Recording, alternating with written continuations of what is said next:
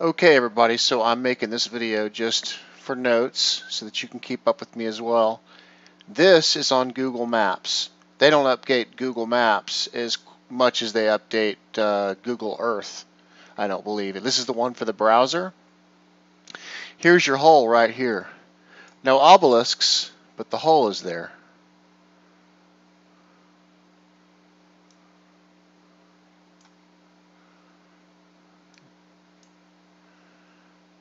You can see it's the same hole that I was looking at. The obelisk, there should be a big one here, and there should be one here. But we're not going to see that on this. But just to show you that this is the same area. You see that right there, that structure right there? Okay, so now let's go back over to it again.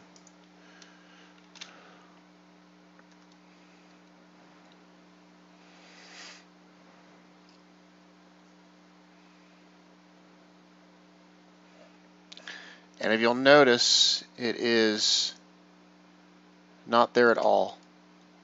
Now this should be more accurate than what we see on the browser version, okay? And the interesting thing about this too is if I try to use history, I always get this dark screen.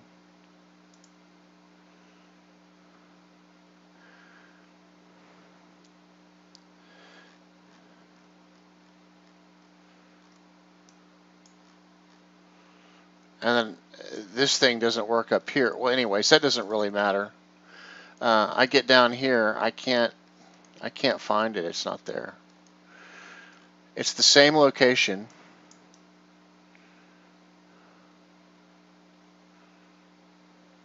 And one easy way to tell is by looking at this C-mount right here. So if you look at this guy right here, right underneath it is where it should be.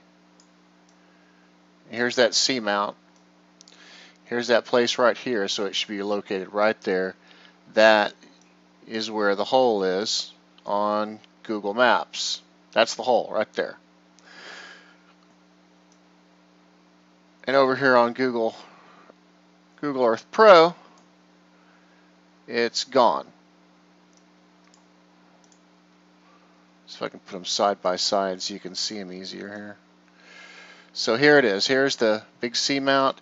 There's where the hole is.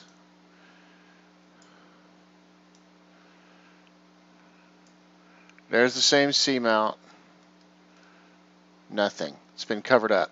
See that? It's just faded into all the same other colors. That's where it's located right there. Alright, that's just for your reference. I'll post this in the description area for you. If they change this one too, then I find it really strange, okay? Because there's no reason in the world to change this right here.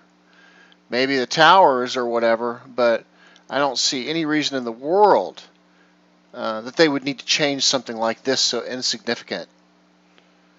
But they have, okay? See, that's what doesn't make sense about this, right? If they wanted to take the obelisks out or something like that, okay, I could see that. Maybe if that were some kind of a glitch, something. But why change the ocean floor with something so insignificant? It's clearly right here being shown, but over here it's just all grayed out now, where we did have a lot of detail before. And I showed you the depth marker as it went from negative 17,000 feet all the way down to 40,000 feet. So all of the stuff that I do, by the way, is all backed up. So in case it were to ever get erased or anything like that, I have copies of it all. I have copies of it all on several pieces of hardware. All my videos. All the ones that go all the way back to when I first discovered the vortex or the black hole in the center of the trapezium, remember? And then NASA comes out a year later and it says that they believe there to be a black hole in the center of the trapezium of the Orion Nebula, and I found it based off of cathedral art. All of the skeptics have never been able to I mean, it must bug them to death because I was able to determine something like that a year before NASA was. That's the reason nobody's really ever come out to challenge me on it. But I'm an analyst, and I know how to look at things, and I know how to reason things out. And there's no reason in the world why that hole, even if it had been a glitch, why the depth marker would have gone down as far as it would, why they would have needed to change this area like they did now. It just doesn't make sense. It doesn't add up. So, especially since it's been out there for so long.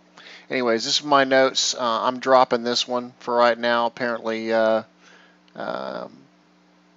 don't want us to see it, or I'm nuts, or they're doing some kind of a weird update and it'll be back out there again. I don't know. But anyways, this is for your information, so if you want to go chase this down, you can. All right? You guys take care, and I'll talk to you soon.